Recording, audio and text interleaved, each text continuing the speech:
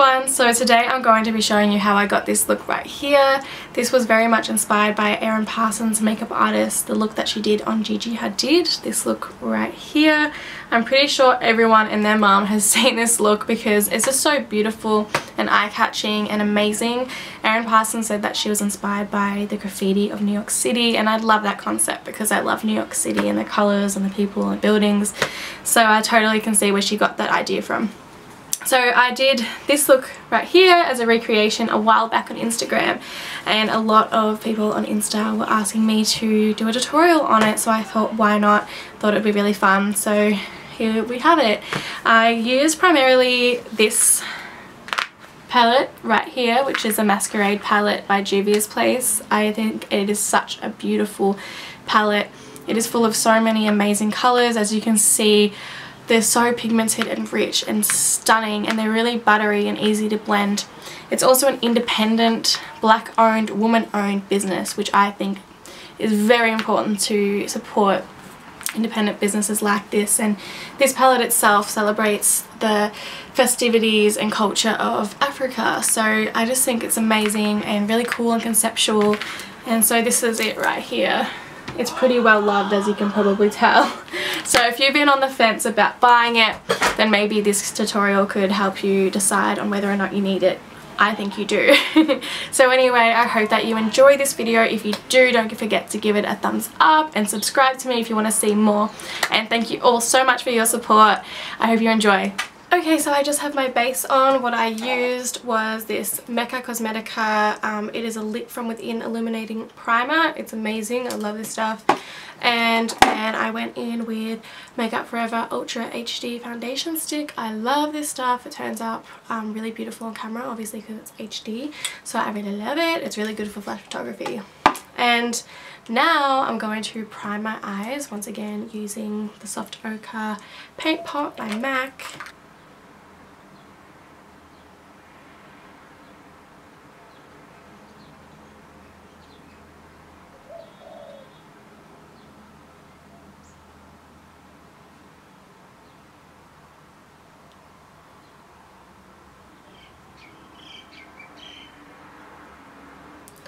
Okay, so the first colour I'm going to be using is out of this Venus palette by Lime Crime, and it is this colour right here, Rebirth, and I'm using the Zoeva 221 Luxe Soft Crease.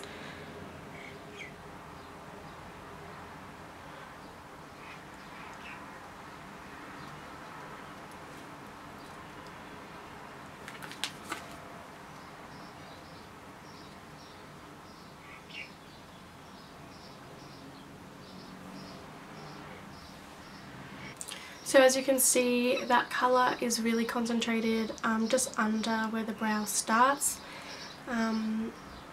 Yeah, and you just kind of want to blend it out.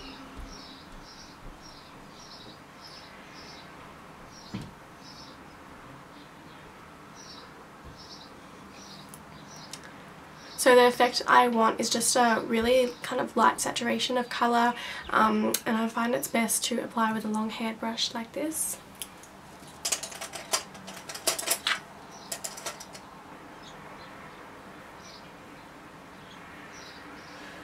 Now I'm going to drag that colour out throughout the crease.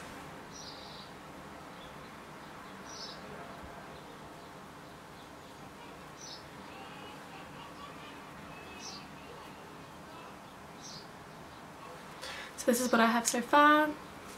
This is intense.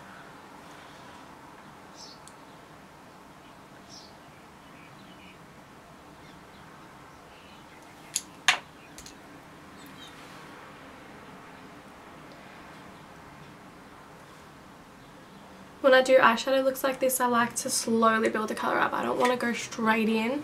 I want to really slowly build.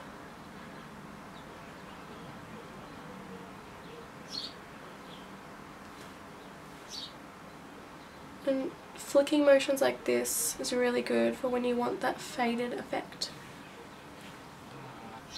Alright, so I'm pretty much happy with how that coral shade is looking.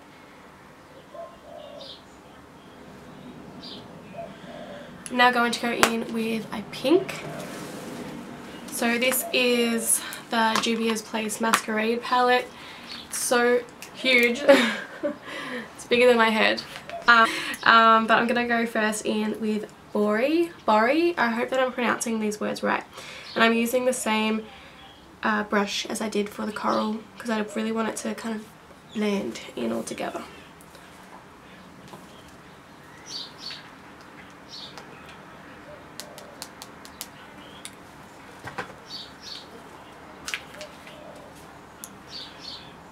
So I'm just kind of concentrating that pink in here to kind of marry into the coral. I'm going to be using this Zoeva 227 Luxe Soft Definer, and I'm going to be using Zobu.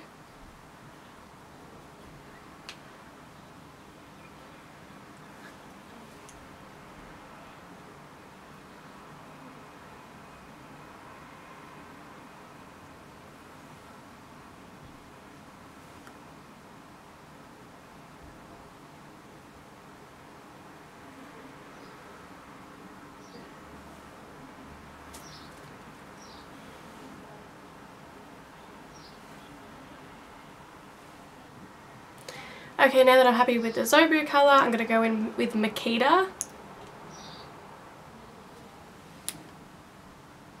Overlapping the Zobu. So I put Zobu under Makita because it makes it really pop.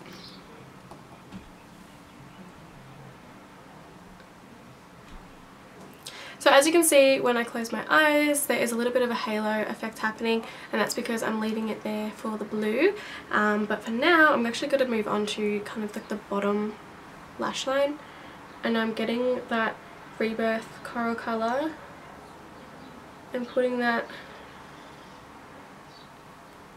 under here like so.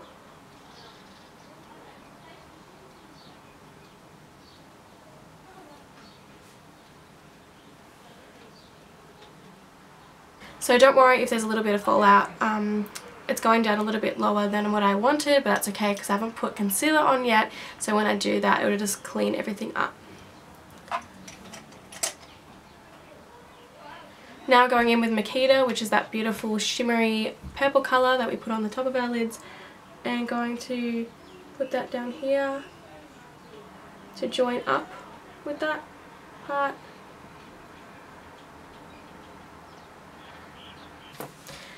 So now I'm going to be using this colour right here, Zola.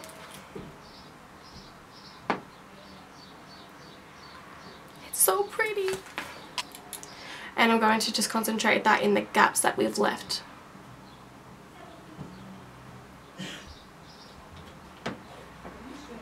Oh, it's so pretty.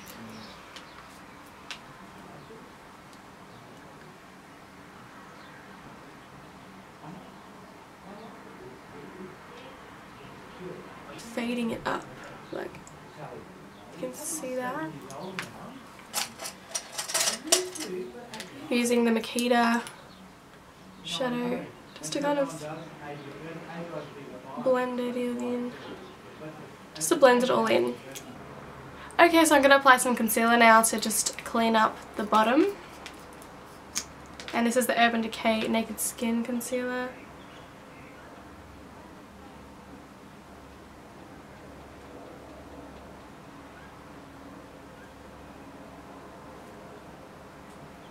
Apply some on my nose as well.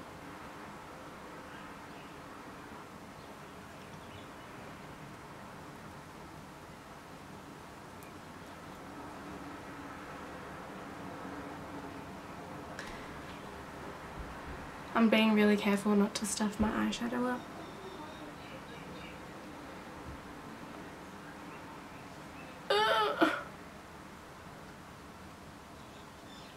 I've never blended so slowly before. I'm usually like... And I'm using Maybelline Lash Sensational.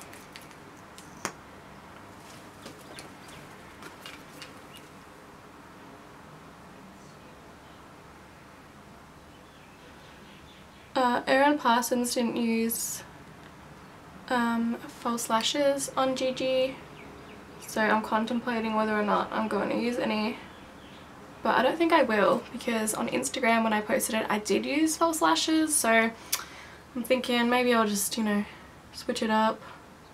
I think it's even more editorial when you don't use lashes. Generally they don't use lashes with looks like this. But I'm going to pack this on.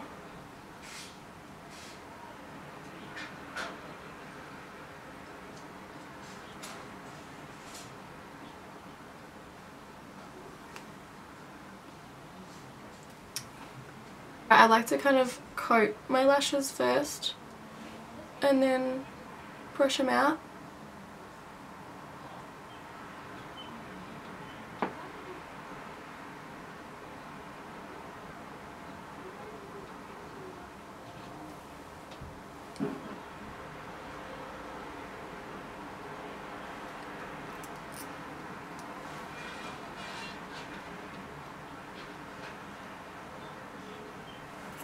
This is such a fun look.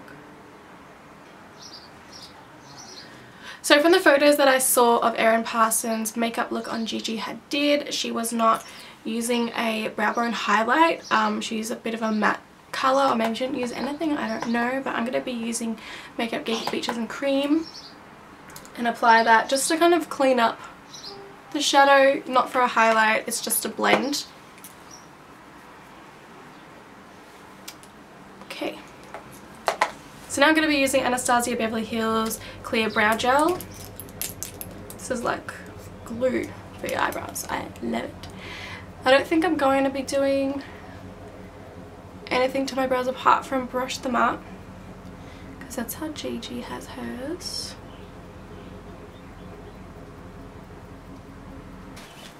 I'm using Kat Von D's Shade and Light palette.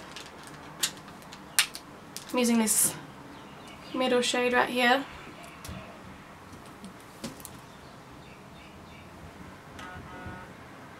Who's texting me? I have a lot of texture on my cheeks right now from an eczema flare-up. I have suffered with eczema for my entire life. I've spoken about it on Instagram before. If you do too, you're not alone. It sucks. And when it interferes with makeup, it's the worst.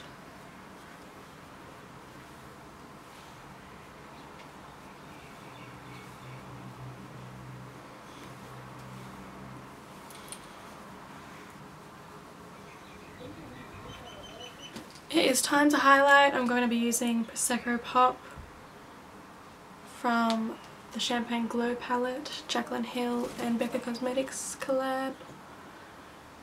And I'm going to bring the highlight up to where I brought the eyeshadow down to. It's such a gorgeous gold shade. I love it so much.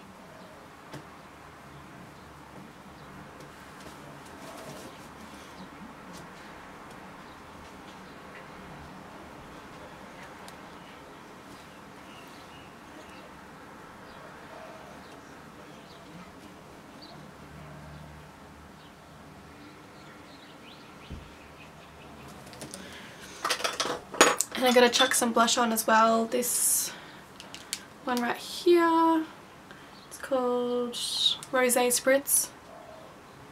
And just pop that on my cheeks. I'm going to be using this Colourpop Lippy Stick. I don't actually know the name of it and it's scratched off. I'm trying to remember. I'm sorry, but it looks like this. It's kind of like a taupey nude. I don't like it. I don't know her. That's cancelled. I'm going to be using this Maybelline Tantalizing Taupe nude shade. Just added some highlight on my cupid's bow. That Milk Sip lip look. Okay, maybe I overdid it a little bit. Just a tad. I'm going to just kind of brush the excess away.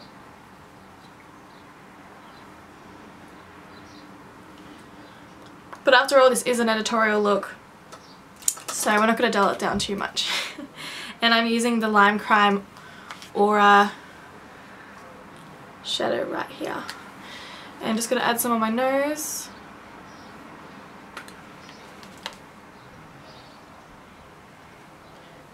My cheekbone.